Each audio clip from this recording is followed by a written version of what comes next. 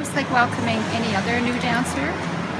Although he was more skilled than someone that's just interested in learning about it, he already knows about it. He's not the first male dancer that's been part of the group, or is not the only one even now. There's quite a spiritual aspect to this kind of dancing too. It comes from a lot of cultural backgrounds.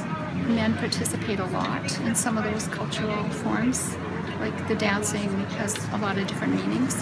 And the audience at the Fringe is an audience at first. You have to capture them and then you have to keep them. So it's a good audience to test those kind of abilities. Just belly dancing I've been doing for 5 or 6 years. I'm also a figure skater. So that I've been doing for, I think it's like 12 years now, 12, 13 years, somewhere in there.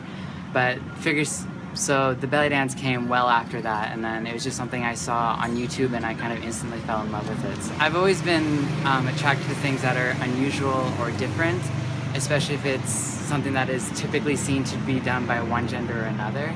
It's not men's belly dancing or women's belly dancing, it's belly dancing, so it's for everyone. Anyone can do it.